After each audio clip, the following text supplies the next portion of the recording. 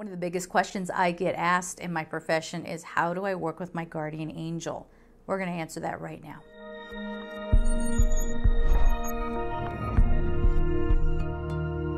Hello everybody, my name is Michelle Patterson and I'm the founder of Angel Souls. I am an angel medium and a spiritual practitioner. Today we're going to be talking about how to work with your guardian angels. People often think that they have to be in some sort of special state in order to contact their guardian angels. And although the ego can get in the way and make us overlook things, if the angel is trying to talk to you or whatever, or talk to you maybe with repeating numbers and angel signs and all of that, yes, the ego can second guess that and shut it down, and then we miss the message. Or if a message comes through, the third dimensional ego consciousness, density consciousness, being human, that message can hit there. Your guardian angels are typically thought to be fifth dimensional beings.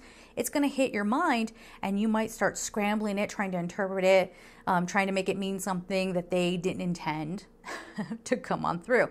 That is the biggest reason why angels speak to us through especially number codes, because we are a universe built on codes and we ourselves are built on codes. And so there's something that triggers in us. It's something that wakes us up when we see that. Now we want to be careful because again, the ego can just sort of getting used to seeing repeating numbers, and you read into it when there's nothing there, right? I always use the example, I have, there's a hair salon that is down the road for me and they have 444 in their phone number. Now I know it's there. I drive it, quite often, that route, and I see it all the time. So when I see the 444 and that number, I'm not getting all like, ooh, there's a special message there. No, there's nothing to read into it in that situation. But if you are, you're just going about your day and you look over, you see 777, you might smile and go, okay. And then you go into the store and there's 777, $7.77, and all that. Now we're talking, your guardian angels are trying to get a message to you. There are other signs that angels will use. Often you'll hear something in a song. You might see something in writing. Maybe you were just thinking it and then you hear it on the radio. I do that all the time. Or I'll hear it on the TV. I was just thinking something and then they say that same phrase. So I always have to stop and go, okay, what was I just thinking about? Or you might, this is Archangel Sandalphon coming through. He's known as the Archangel of Music. But if you hear a song lyric over and over and over, and you might just think, oh, well, I was on social media, that just got stuck in my head. But if you stop and listen to the lyric, it's giving you a message. So this is how our guardian angels will typically communicate with us day to day. And you don't have to be in any sort of special spiritual awareness. You just need to be in the awareness that your mind could twist things. All right. Now, if you want to go a little bit deeper, you really want to have a heart-to-heart with your guardian angels or even work with an archangel, then that's where you go into a deep meditation, do breath work. So if you want to go into a theta brainwave state, you could try the breathing of 5 counts in, hold for 10, exhale for 10. This is a stage right before you get to a sleep state. So it's often more effective if you are sitting up so you don't fall asleep. And I always tell people, if you're planning on doing a theta brainwave meditation, I wouldn't burn anything because you might slip into a sleep. Just use some rose water. You can get that in the beauty section of just about any store, or you can use essential oils, rose, jasmine. Those are high frequency scents, so you can use that. You can use myrrh, frankincense, angelica. Any of those would work just fine. So when you go into that theta brainwave, you can open your heart, okay, let the light come through you, imagine that, and ask your guardian angel to come forward. Or if you are working with archangels, ask an archangel to come forward and work with you and see what comes up. Now in this deeper state, we'll talk about an alpha brainwave state as well, but in this deeper state, you're not so aware of your physical body around you, and the mind isn't trying to create anything. Okay, so a lot of people will come out of a meditation and say, nothing happened. That is so not true. That is not true. The answers will come to you when you're doing the most mundane things, once you come back into the beta being awake. So being in that deep meditation, just allow the experience to happen. Don't try to put anything on it. Don't try to strain to hear anything, all right? Just be in the experience, and when you come out of it, you should have some sort of maybe feeling. You might still be hearing, thoughts in your own head where it's like, I should try this or I should try that. And it's not that they're controlling your thoughts. It's that you've taken the information and now your higher self is dealing with you in the physical, right? And that's how they kind of work together to bring a message forward. Now, if you are going to go in a more relaxed state, which is the alpha, it's not going as deep as theta, but the alpha brainwave, you can still meditate, obviously, but you're still going to have thoughts flipping through, and that's okay. There's no problem with that whatsoever. Just the connection, they can ping your heart, right? They can communicate, as I say. I guess it doesn't sound so fancy for spiritual people, but they really do communicate with us through our cells, okay? So it doesn't have to be just hearing or seeing or thinking or, clairvoyance or whatever. All those are helpful. That doesn't have to completely define your experience when you're working with your guardian angels or any angels for that matter. It's more about opening the intention and saying, guardian angel, I would like your help. Okay, I always think of us as like God's children, right? Think of a child who's like, no, let me figure it out for myself. Okay, I can't figure it out for myself. Can you help me? That's kind of what the angels do for us. They'll stand back and let you try to figure it out on your own until you're really maybe lost or down or whatever, and then they'll come in and give you some guidance. But they are not here to live our lives for us, okay? They are not here to tell us what to do. They can validate something that you already knew.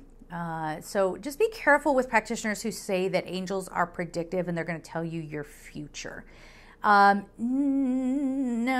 angels are not fortune tellers. No, no, that's somebody who's trying to weave all the spiritual trends together to get more views or to get more clients or whatever. Angels, again, they guide. They will help you know, like, yes, you're on the right path. They'll tell you things that you already know and kind of encourage you if it's the right path for you to go in that direction and to not doubt yourself, all right? Or they'll give you something to think about and you open up and that leads you to some epiphany that you have for yourself. They cannot interfere with human free will. And fortune telling you your future, being predictive, is interfering with your human free will, because it's planting a seed of suggestion and making you go towards one trajectory when there were several that you could have explored. So just be careful about that. Again, spirituality has become incredibly trendy, and people are just in it for a popularity contest sometimes, and they're trying to, really convince people that they can do an angel reading with tarot cards, like a traditional tarot card deck. I have a blended deck here that has Nine of Raphael. We pulled that out. Make a wish, dreams become reality, a joyful time of life. There you go. But it has a different intention. There's a blending of the energies there. A traditional tarot deck, no, that's not the same energy. It's a fourth dimensional energy that you're tapping into. Angels are fifth dimensional and above. So again, coming back to, do you need to be intimidated by this process? No, just go to any meditation that I have on my channel here. If you prefer a different one, by all means, go ahead and do that. Get into whatever frequency you want to get into. Again, I gave you the theta breathing. Alpha breathing can be box breathing. In for 4, hold for 4, out for 4, hold for 4, doing that. Whatever works for you. All right, so get on into that. It's more about the intention that you set when you're going into it. If nothing else, just doing calm breathing is going to have a physiological effect on you. It's going to help you be calm, all right, peaceful, reduce the stress. That in turn will help you raise your frequency. So now you're not in this low space anymore. When you're in a higher frequency, first of all, it's easier for you to understand what your angels are trying to show you in day-to-day life. You can get the ego out of the way so you can actually work towards something that is meant for you, not something that, societally speaking, you're like, well, if I make it this, or I do that, or I make a lot of money, I have a big title, then that will, have me making it in this world, and now I'm a valuable human being. What angels teach you is that you are already valuable, beautiful, lovable as you are, no matter where you are in life, no matter what has happened. That's what they get you to understand. And you might, once you start meditating and working with your guardian angels, and especially archangels, yeah, you might find that material things don't hold the same weight that they used to. And some people get a little rattled by that because they're like, I used to love shopping and now it doesn't hold the same spark for me. That's weird, right? Or, I used to love going and listening to really hard music, and now I think it's also called getting old, but who am I to say such things? But your tastes might start to change. I used to love to go out with my friends and dance. I was really into let's go to a lounge and just have conversation and get up and dance and do whatever. And now, again, it's probably me just being older, but now I am much more interested in going out hiking or, just doing calmer activities. So be ready for that. Things will start to shift for you. You may not want to wear really structured clothing anymore. Some of it can be very simplistic, but you'll start to notice I have a different perspective. And that is the beauty of working with your angels. But more than anything, in these very, very, very tough times where we see the world shifting in a way that we don't understand, and it's really not really shifting, it's just becoming the problems that were already there are becoming more apparent.